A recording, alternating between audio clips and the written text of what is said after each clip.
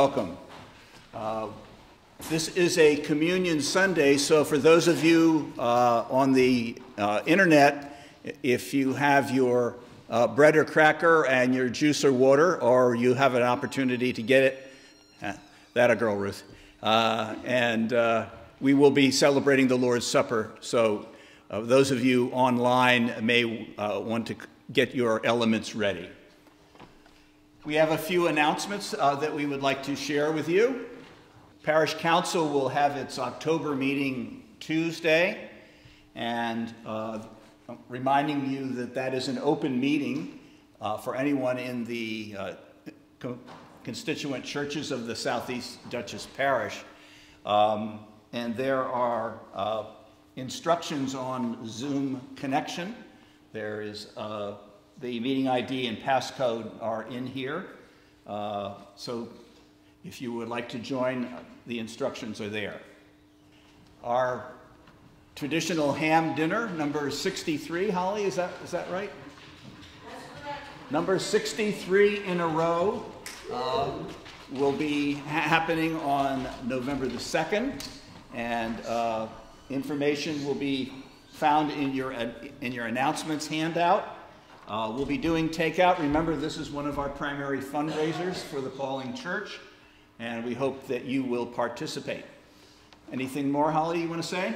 If anybody would like to make a donation to help defray expenses, please either give me cash or make a check out to cash so that it can be used for expenses. Thank you. Okay, so Holly says that she is collecting donations to underwrite the ham dinner, and she will accept checks made out to cash or gold bullion bricks and gold doubloons and those things too. So, thank you. Yes, or as Helen said, your firstborn child if you've gotten tired of that person. So, I agree with that one. Okay, yes. So does your mom. This is World Communion Sunday. It's a week late, but we are celebrating it today. I draw your attention to the special World Communion special giving envelope in your bulletin today. And it is a celebration and contribution to global missions in the Methodist Church around the world. This is a celebration not just of the Methodist Church, but of Christian churches around the globe, to connote the importance of the Lord's Supper, which we will celebrate today. Any other announcements in the Pauling Sanctuary here? Oh, there's one more. Lois is reminding us that on the 31st, which is 3 Sundays from now, also on Halloween, right? We happen to be celebrating All Saints Sunday and raising a grateful thank you and celebration of those who have gone before us in the last year. So if you have anyone that we wish to lift up in prayer on that Sunday, please let the office know so they can be included in the Sunday bulletin for the 31st. And a reminder that we are now less than a month away from our annual Church Charge Conference, which will be on the 6th of November, which is a Saturday. It will take place at the Poqueg United Methodist Church Fellowship Hall, and it will begin at 11 a.m., and there will be beverages there. You may bring a bag lunch with you, since we're going to be meeting over the lunchtime. And for those of you who are committee heads or otherwise have contributions to make to the package that we need to submit to our district superintendent, just a reminder to get your reports in. We're hoping to get the majority of the reports in by the end of this week on the 15th. Anyone else have any announcements they would like to share? Then let us proceed. Oops, Patty. Yeah, just real quick, I just thought of like to let everyone know the Conan Ministry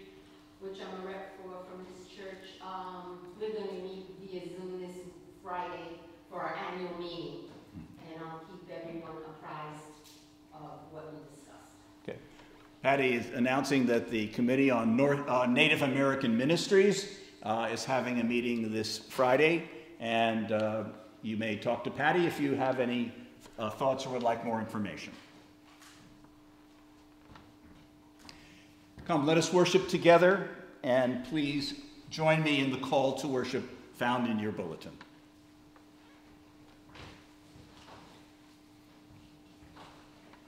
God is with his people. He dwells in their midst. Listen and hear him speak. Our hearts long for his word. We wait upon the Lord, so that we may renew our strength. God is our help and our support. His Spirit moves among us to lead us in holiness and righteousness all our days. With grateful hearts we sing God's praise. With rejoicing we call upon him. The Lord is our hope and our salvation. And let us continue worship. Join me in the opening prayer. O God, Jesus taught that where our treasure is, there will our hearts be also. In this hour, we come bringing our treasures, all that we have and all that we are. We come seeking your treasure, treasure that does not fade, decay, or disappoint. Share with us the treasure of heaven, that we may boldly share it with others. Amen. Our opening hymn today is O God, our help in ages past. It is number 117 in the Methodist hymnal, and we'll sing verses 1, 2, 3, and 6. You may stand if you wish and join us in song.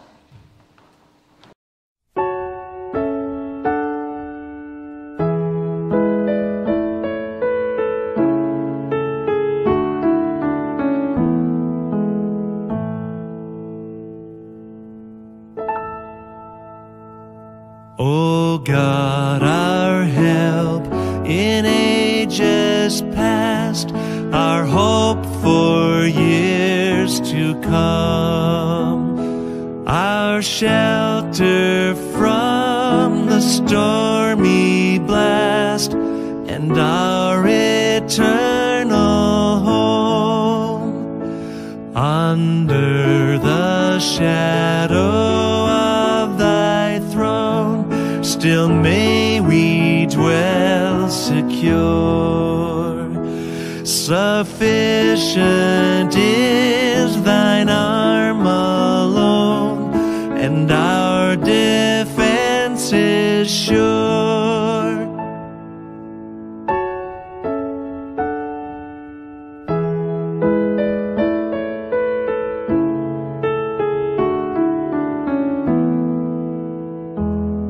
Before the hills in order stood, or earth received her frame, from everlasting thou art God, to endless years the same.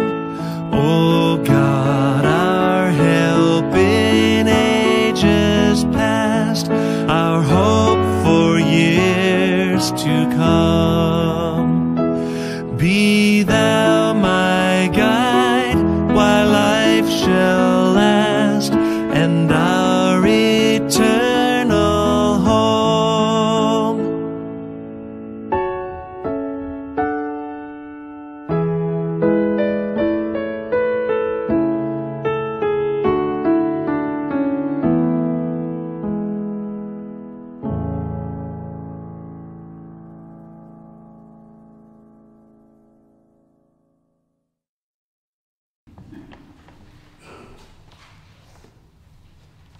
Today's New Testament lesson is from the book of Hebrews. Indeed, the word of God is living and active, sharper than any two-edged sword, piercing until it divides souls from spirit, joints from marrow. It is able to judge the thoughts and intentions of the heart, and before him no creature is hidden, but all are naked and laid bare to the eyes of the one to whom we must render an account. Since then, we have a great high priest who has passed through the heavens, Jesus, the Son of God.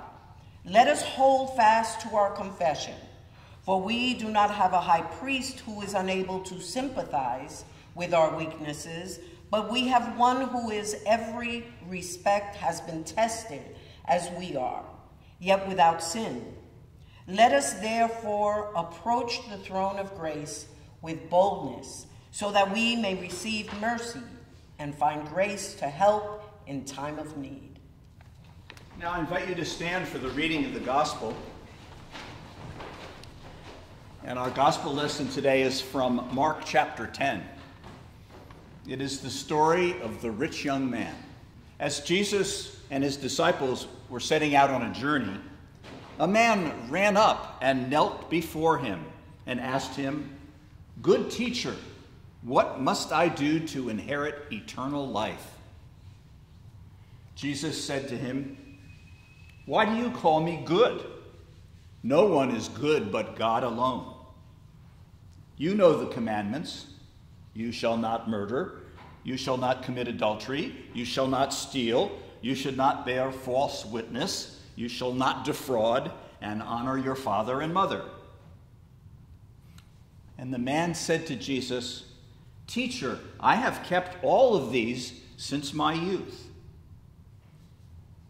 Jesus peered into his eyes and loved the man and said, "You lack one thing. Go sell everything that you own and give the money to the poor, and you will have treasure in heaven. And then come and follow me." When the man heard this, he was shocked, and he left immediately, going away grieving because he owned many possessions. Then Jesus looked around and said to his disciples, "How hard it is and how hard it will be for those that have great wealth to enter the kingdom of God." And the disciples were confused by those words. But Jesus then again said to them, "My children, how hard is it to enter the kingdom of God? It is easier for a camel to go through the eye of a needle than for someone who is very rich to enter the kingdom of God." The disciples were still astounded and perplexed. And they said to him, "Well then, who can be saved?" Jesus said, "For mortals it is impossible, but not for God. For God all things are possible." Then Peter said to Jesus, "Look, we have left everything and followed you." Jesus said back to Peter, "Truly I tell you, there is no one who has left house or brothers or sisters or mother or father or children or fields or possessions for my sake and for the sake of the gospel, who will not receive them back 100-fold now in this age. Houses, brothers and sisters, mothers, children, and fields without persecution. And they will have the age to live called eternal life. And remember, many who are first will be last, and the last will be first." The word of God for the people of God. You may be seated.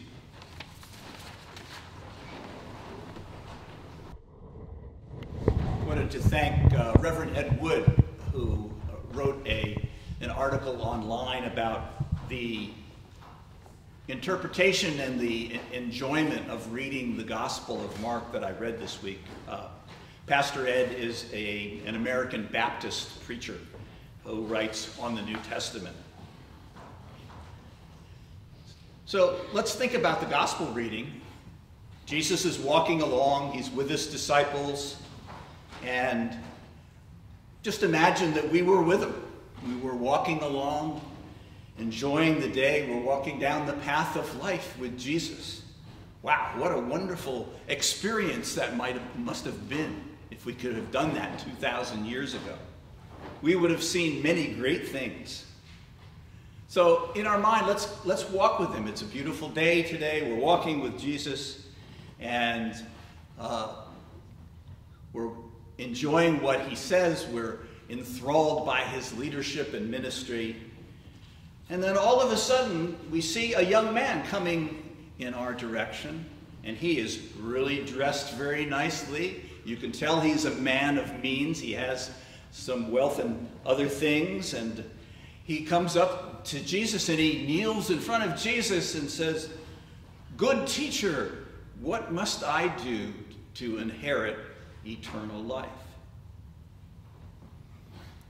So we know in the story that Jesus looks deep into his eyes, and he looks into his soul, and he saw what the disciples or the rest of the world could not see in that man's eyes.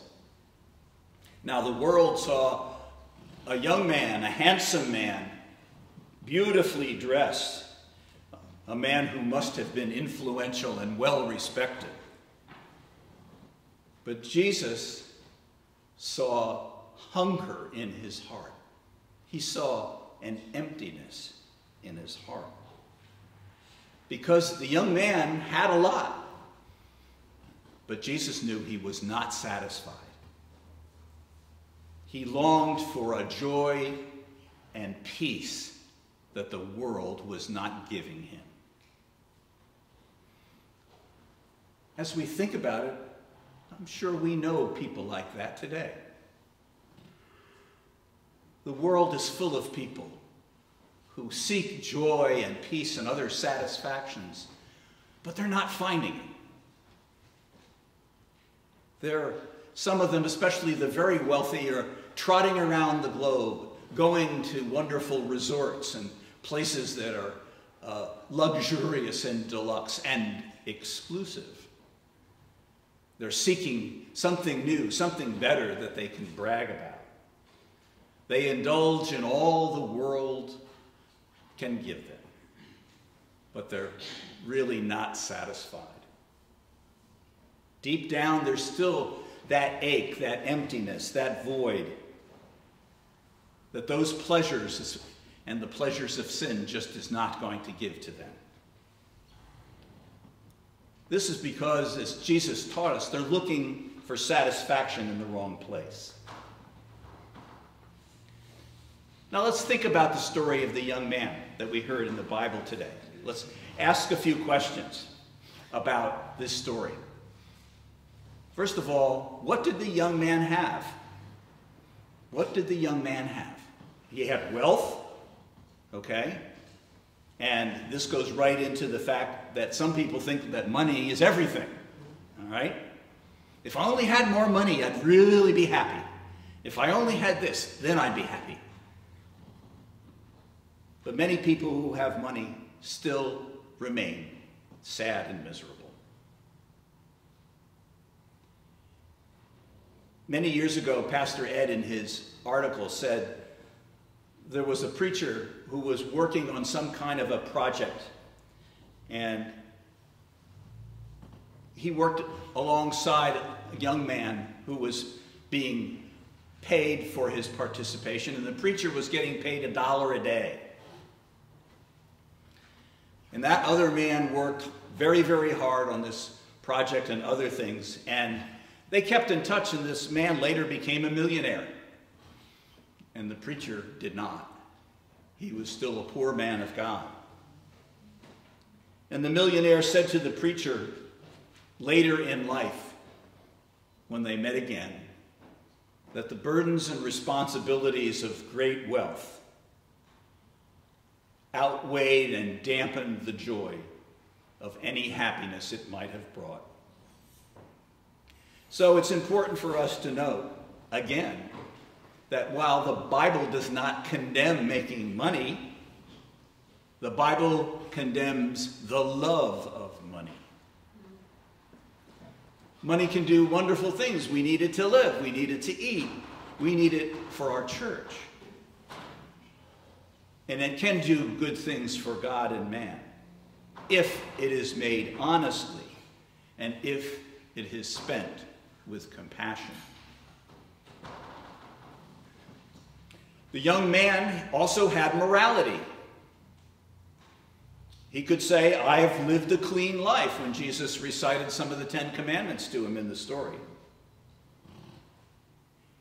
But those things that you do for yourself, the goodness that you proclaim for yourself, is personal, and those things will not bring you salvation or eternal life in God's eyes. Now, that young man, for all we know, would have been a good neighbor.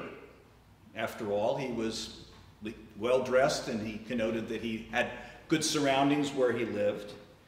And some people who regarded him might have said, well, that man should become a leader. Maybe we'll make him mayor of our village. And if you were in a family that had a marriageable daughter, they might have said, gee, this is the kind of guy I'd like my daughter to marry. And if he were sitting with us in church today, we might have said, we should invite him to join the church, and we'll make him chair of the stewardship committee.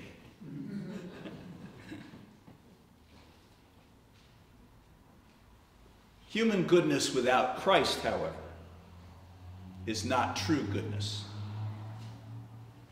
So how can we say if a man or a woman is a good person who lives a good life and is good to everyone, without that person being a person of God and believing in the teachings and the works of Jesus Christ? Some would say that person must be sad. So others would say a person who rejects the teachings of Christ must be a sinner. A person who rejects Christ and what Christ stands for cannot be a good person. The young man had youth. What a premium society, even to this day, puts on youth. I know I worked many years in human resources, personnel work. I did lots of recruiting. And I worked in company settings where a premium was put on the young, the well-educated women and men who had the potential to offer something.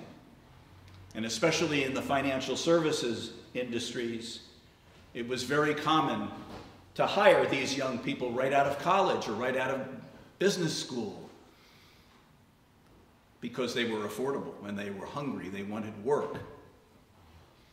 And once they had been hired, it was very common to promote the young people as fast as possible.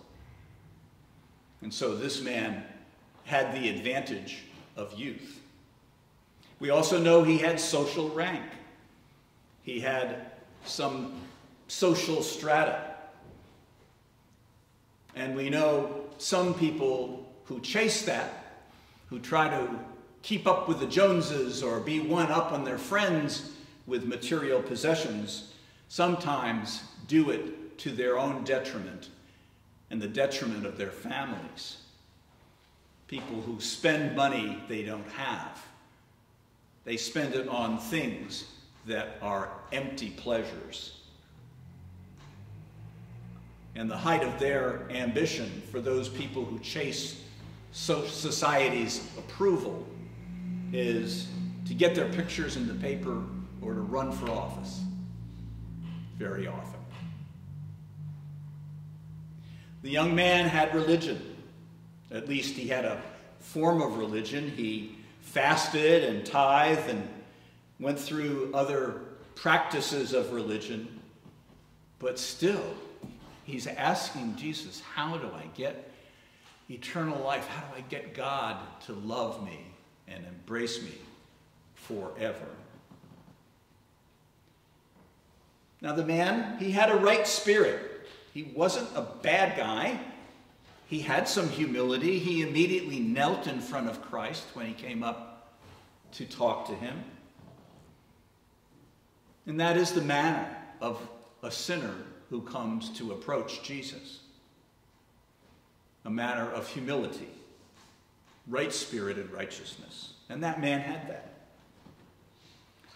And he came seeking the right thing in our Christian tradition. He came seeking eternal life.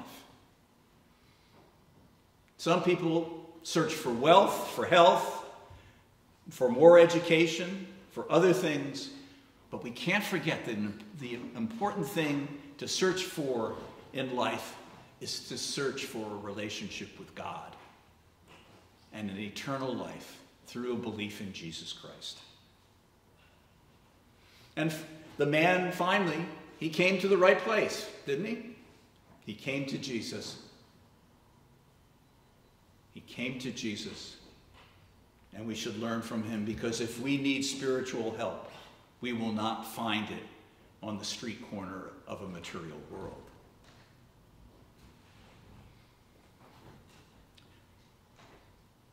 So what was the young man offered? What did Jesus offer to give him?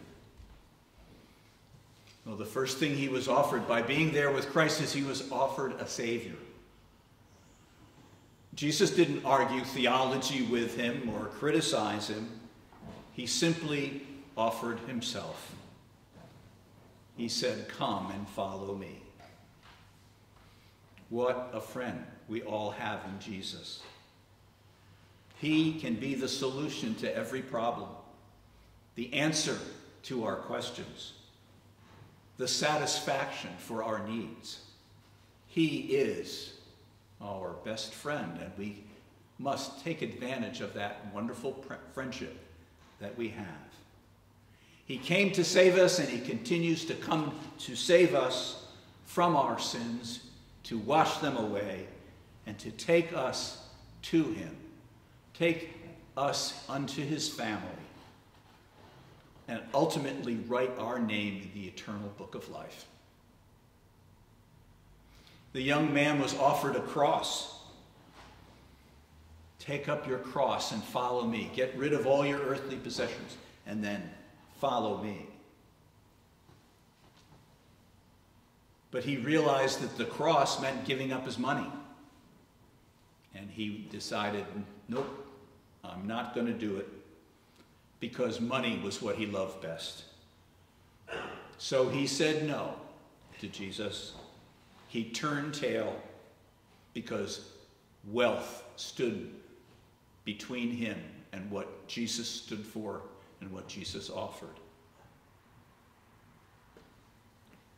So what stands between us and Christ?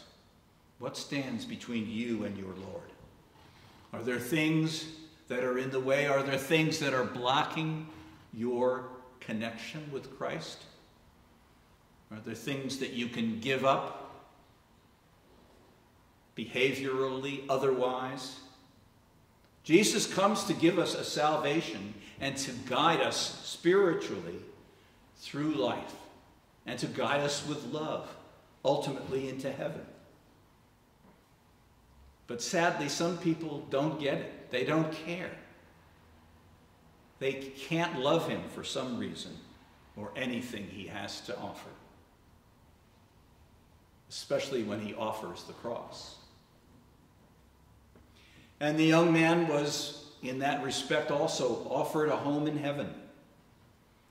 Jesus told him that if he would follow him, he would have treasure in heaven.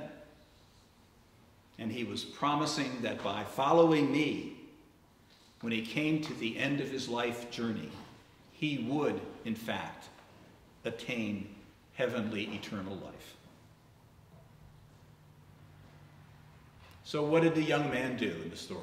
Well, as it said right in verse 22, when he heard what Jesus had said, he was shocked, and he went away grieving because he had so many possessions.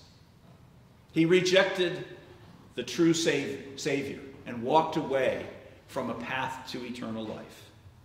He wanted it. He wanted the eternal life, but he wanted to be saved on his own terms, because in his eyes, he had things. He was good. But what Jesus was offering was too much of a loss for him.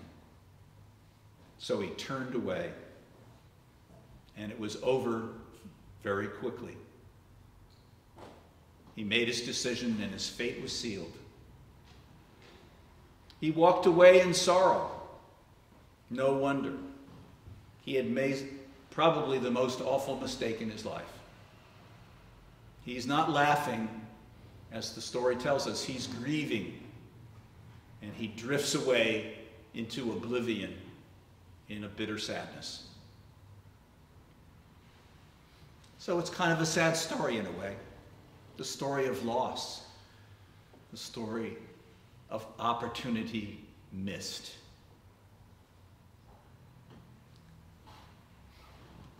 Now, my dream is this.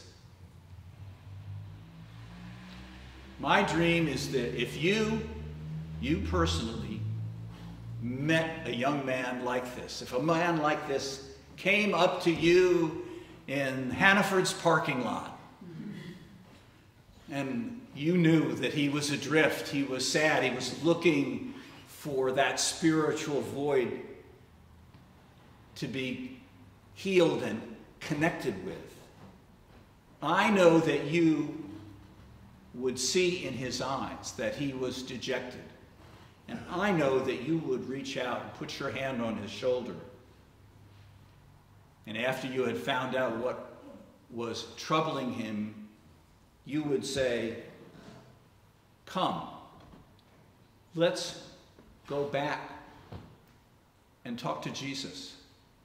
Let me take you to Jesus, because he is the most forgiving Savior. He's a great man. He is a man of boundless compassion. And I know Jesus loves you because I know Jesus loves me. And I know Jesus is waiting for you.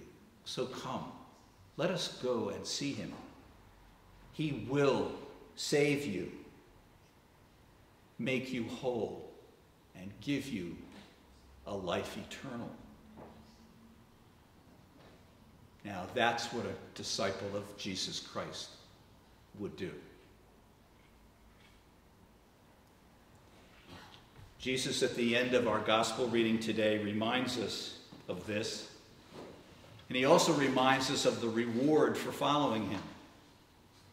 When he says, "Truly I tell you, there was no one who has left their house or their family or their fields or their crops for my sake and for the sake of my gospel, who will not receive a return back a 100-fold, and in the age to come will receive eternal life." The young man did not follow Jesus. Will we? Let us pray. Loving God of infinite patience and wisdom, we come to you this day with so many things that claim our time, our energy, our treasure, our very lives. We are easily drawn away from serving you by enticements of the world, enticements of money and easy living and comfort. Just like the rich young man in our scripture story, we are sometimes owned by our possessions, held captive by our treasures. But you, our loving Lord, you continue to offer to us healing and hope. You seek to transform our lives from a captivity to freedom in witness and in service to you. We look at the world and we are stressed by a world where there is so much warfare, strife, disease, and hate. And we sometimes become overwhelmed by those pressures and stresses. Oh God, help us place our lives and our trust in you, knowing that with your help, wonderful things can be accomplished, which can provide hope and peace for ourselves and others. Give us courage and strength to truly be disciples of your Son, our Savior, Jesus Christ. And we ask this in his name. Amen. Now let's take a moment to offer our joys and concerns and lift prayers for ourselves, our families, our church, and our country, and also share any moments where God has crossed our path and influenced us this week. And I will lift a joy of having returned from a wonderfully happy family wedding in Cape Cod last weekend. My niece, my sister's youngest, married a wonderful young man who is a veterinarian. Hear that, Faith?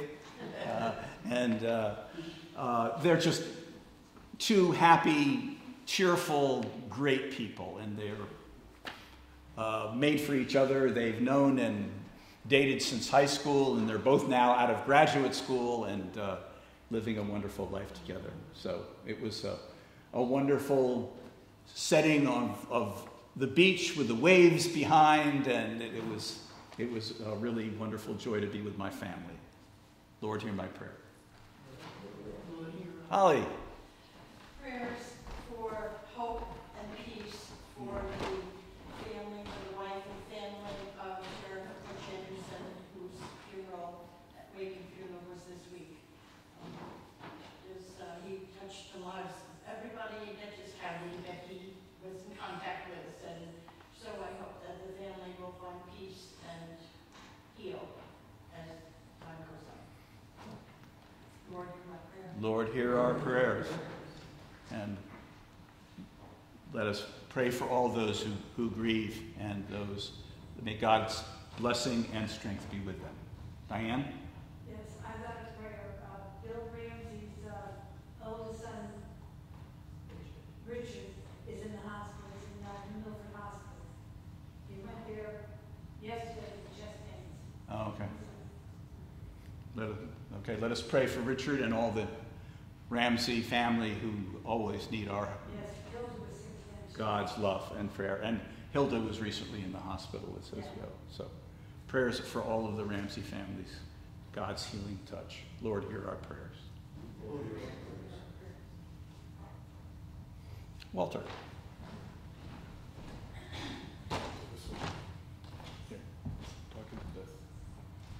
Mylene Prisco has had a bad week from friends this last week. Russell Hanley is in the hospital in intensive care, having a hard time breathing. They're thinking maybe pneumonia. I didn't hear anything about COVID, thank goodness. Rosie Mastriano, her son died this last week in just an ugly accident in the house. And Brittany is in the hospital for tests, continual tests. They just can't find out what's wrong. So, Is there prayers offered by Mylene? these are prayers offered. Prayers for Mylene's friends who need God's support and love. Lord, hear our prayers. Patty?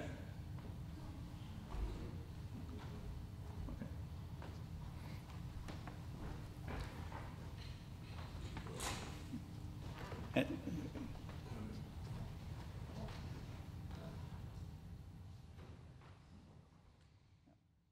Our friends on Zoom, if any of you would like to lift prayers, it's good to see you all. We see Al and Patty Bucas, we see Jackie and Carmen and Ruth. So anyone from our Zoom congregation have anything that they would like to lift in prayer today?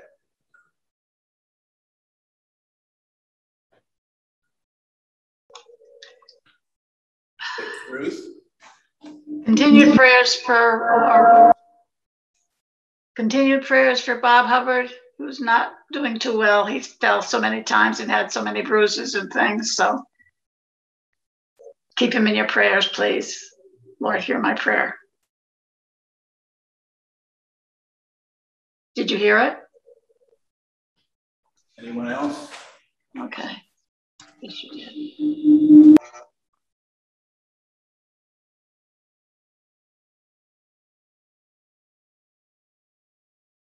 Our prayers now and lift them up to the Lord, those that we have said aloud, those that are still in our hearts as we pray to God. Let us pray.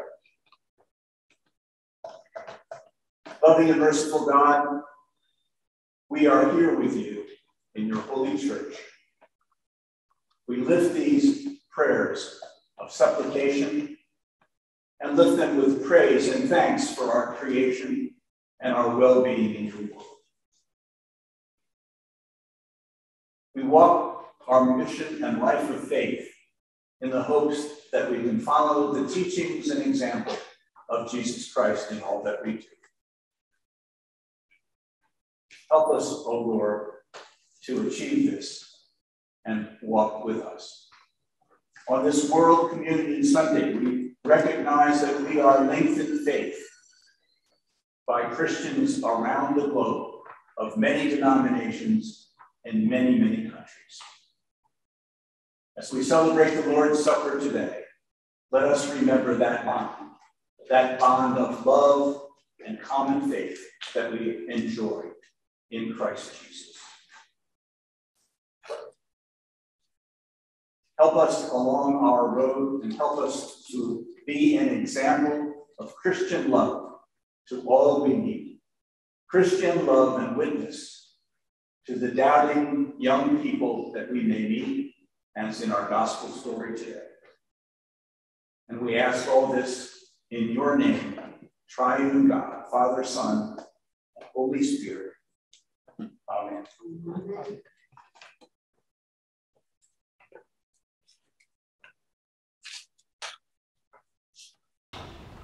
The Lord's Supper is found in liturgy on page 12 of your Methodist hymnal, and the congregational responses will also be in the screen. Christ our Lord invites to his table all who love him, who earnestly repent of their sin and seek to live in peace with one another. Therefore, let us confess our sins before God and before one another. Merciful God, we confess that we have not loved you with our whole heart. We have failed to be an obedient church. We have not done your will. We have broken your law. We have rebelled against your love. We have not loved our neighbors, and we have not heard the cry of the needy. Forgive us, we pray. Free us for joyful obedience through Jesus Christ our Lord. Amen. Let us pray for a moment in silence.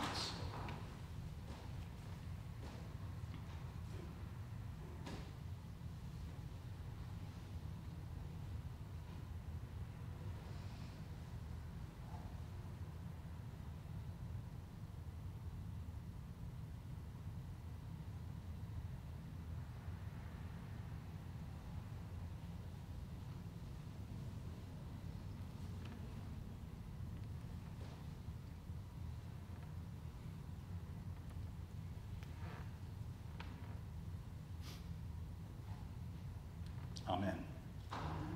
Now hear this good news. Christ died for us while we were yet sinners.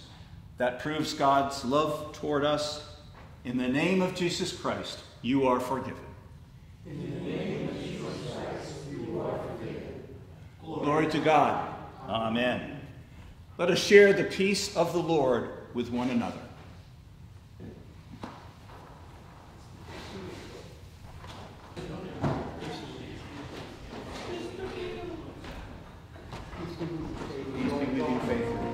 With me.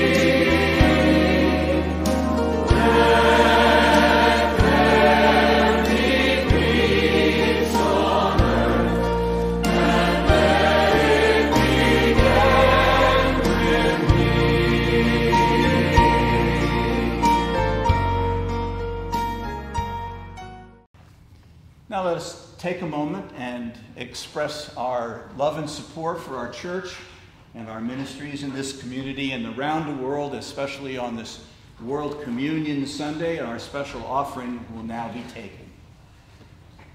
Okay, please stand for the singing of the doxology. Praise God from whom all blessings flow. Praise Him, all creatures here below. Praise Him above the heavenly hosts. Praise Father, Son, and Holy Ghost. Amen.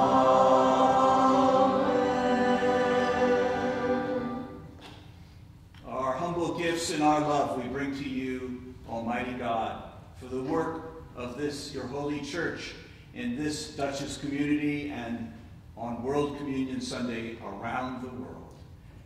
We give this for the spreading of the gospel of Jesus Christ.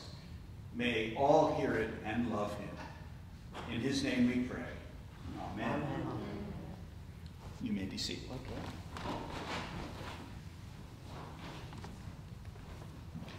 Let us continue with our worship on page 13 with a great thanksgiving. The Lord be with you. And also with you. Lift up your hearts. We lift them up to the Lord. Let us give thanks to the Lord our God. It is right to give our thanks and praise. It is right and a good and joyful thing always and at all times to give thanks to you, God Almighty, the creator of heaven and earth. And on this day of blessing, on this day of world communion around the globe, with all faithful Christians everywhere, we lift our hearts in this joyous union as we celebrate Holy Communion with our Savior, Jesus Christ. And so, with your people on earth and all the company of heaven, we praise your name and join their unending hymn.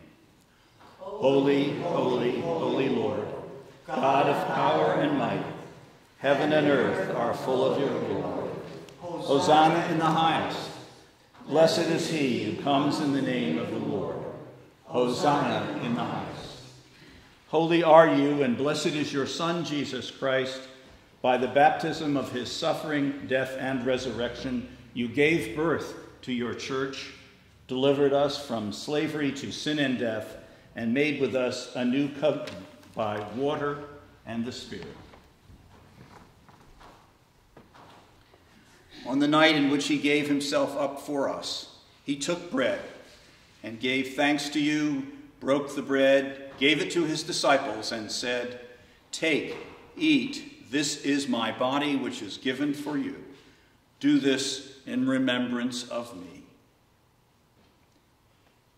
When the supper was over, he took the cup, gave thanks to you, gave it to his disciples, and said, "Drink from this, all of you. This is my blood of the new covenant, poured out for you and for many for the forgiveness of sins. Do this as often as you drink it in remembrance of me." And so, in remembrance of these, your mighty acts in Jesus Christ, we offer ourselves in praise and thanksgiving as a holy and living sacrifice, in union with Christ's offering for us, as we proclaim the mystery of faith. Christ has died, Christ is risen, Christ will come again. Pour out your Holy Spirit on us gathered here and on these gifts of bread and wine. Make them be for us the body and blood of Christ, that we may be for the world the body of Christ, redeemed by his blood. By your Spirit, make us one with Christ, one with each other, and one in ministry to all the world, until Christ comes in final victory and we feast at his heavenly banquet.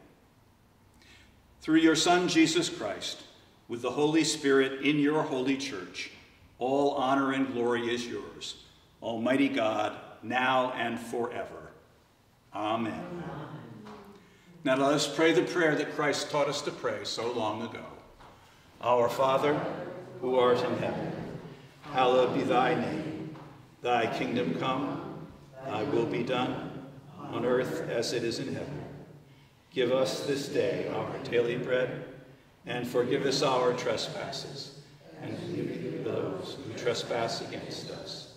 And lead us not into temptation, but deliver us from evil.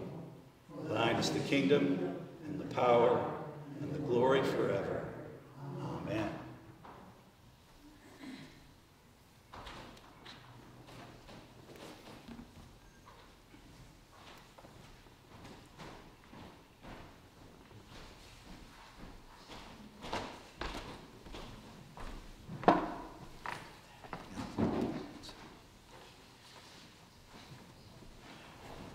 For those of you on the Zoom broadcast at this time, please take the bread and your cup and join in the supper as we serve to the congregation.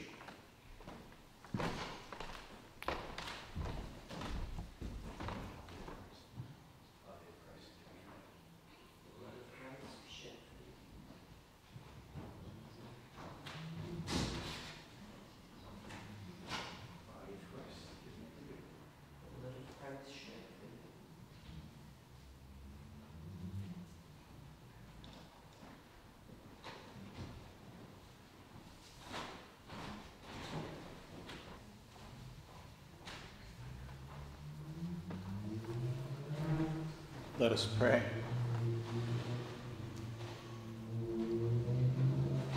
Let us be on the road with Christ in all that we do. We are so grateful to have communed with the blood and body of Christ in this holy sacrament. Let us keep our ears attuned to his message and follow his example in all that we do. We are so grateful for these gifts. Let them be inside our hearts as we move forward and go from this place today. Let us be Christ to all that we meet.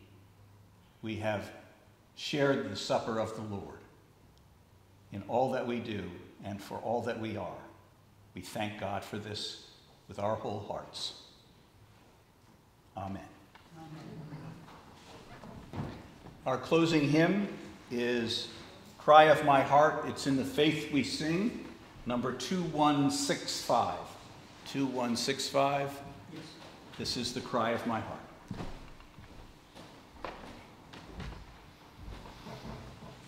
You may stand.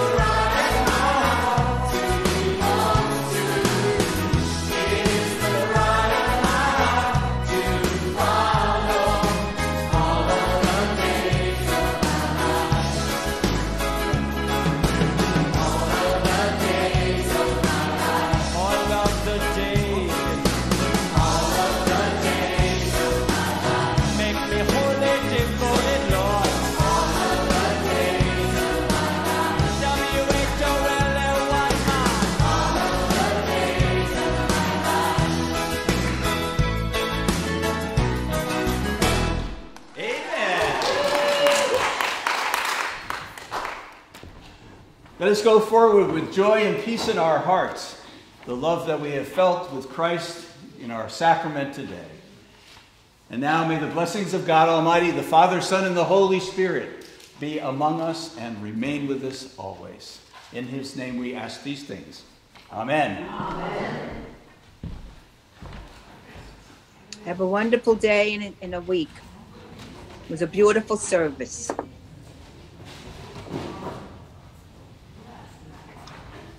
Beautiful service, and the altar is lovely. Yes, it is. Beautiful. They said the altar is lovely. Bruce said the altar is lovely. Good morning, Al. You're welcome. God bless everyone. Yes, you too. Have a great week. You too. Bye. Have a great week.